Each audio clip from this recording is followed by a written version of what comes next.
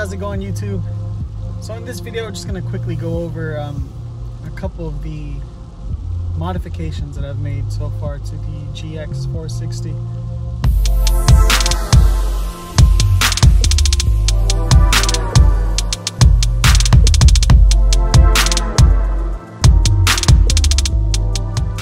Alright everybody, so the first thing we can talk about are the tires. I went ahead and replaced the stock tires with hand-cooked Dynapros all-terrain.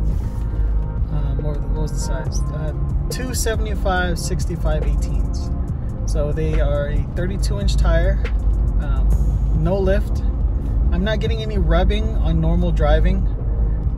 I do get a little bit of a rub on full tilt if the road's a little uneven. So on a trail, like, I'll get an occasional rub, and it's coming from exactly where all the other Gx460 owners are having rubbing issues. It's that same little bolt that holds the running board in place, the inner bolt. The next thing I did was black out all the chrome trim on the entire truck. Given that it's a Lexus, and Lexus loves to let people know that you're in a luxury vehicle by adding chrome everywhere. And I felt the GX just had way too much chrome. Blacked out the front grille, the rear trim pieces on the, what do you call it, a trunk lid? No, you don't call it a trunk. The rear door, the rear hatch. Blacked out those chrome pieces, blacked out the chrome trim that's along the molding on the door, and the door handles. Perfectly happy with these wheels now that I changed the color on them. I actually used Plasti Dip graphite color. I was thinking of just using black like everybody else, but looked really nice with the color that the GX is. The roof rack was custom fabricated by Top Shelf Fabrication. They're out over in Hesperia, California. It's not too far of a drive for me. They pretty much, just measure it up. All the stock mounting locations for the GX were used, the stock roof rails. Those mounting points were used. And turnaround, well, I mean, with everything going on right now, the turnaround was about a week. And yeah, it's 1-inch diameter tubing. Custom mounts were made so they can just bolt directly onto the truck. What's cool about the mounts is that they're adjustable, so you can line it up perfectly. So it makes installation a lot easier. You're not sitting there trying to loosen one while tighten the other and then tighten everything down. You don't really have to do that with these mounts because you can slide them to exactly where they need to be. They do sit a little bit onto the body, onto the roof of the GX. So I mean, if you are worried about pinching the roof, like the actual roof, like the metal part, you might want to be careful about that.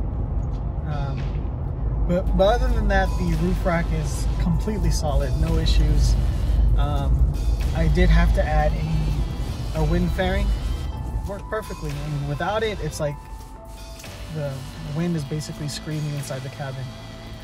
But yeah, so no issues with the roof rack. Anyone in Southern California, go ahead and look up Top Shelf Fabrication on Instagram. There's a lot of stuff for 5th gen 4Runners, but you can pretty much do it all. It does it all in-house. I had it bare metal. It was just bare metal when I had it done. So, I couldn't afford a powder coat at the time, which Top Shelf can powder coat it. I just didn't have the extra money for that. So I was recommended Steel It coatings.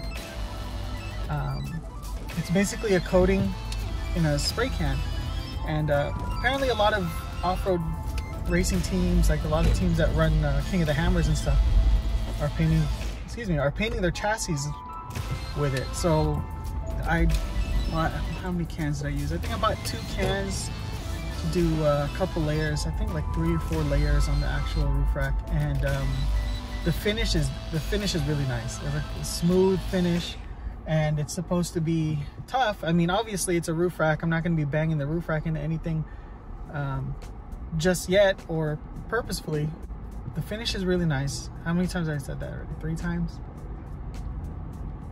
And it's also rust resistant, corrosion resistant. So that's what I was really looking for, because I wanted to spray it one time and not have to deal with removing it again and respraying it and stuff like that. So I'm actually going to use I have to use that coating for the bumper on the 80. So like I said, guys, it's a really quick video. Not really much has been done to the GX as of yet. You know, I mean, we're still taking care of a couple of other things, but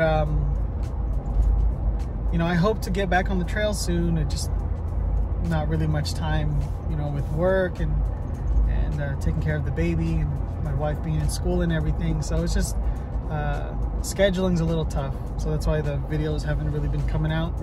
But I hope everyone's doing well during this whole stay-at-home COVID thing. I know a couple counties out there are extending the stay-at-home order, so I know everyone's already reached the point of boredom and whatnot, but you know, hang in there. But so yeah, so thanks for watching, guys. So if you like that video, please consider subscribing by clicking this link right here. And if you want to see other videos just like it, go ahead and click these links right here. Thanks a lot.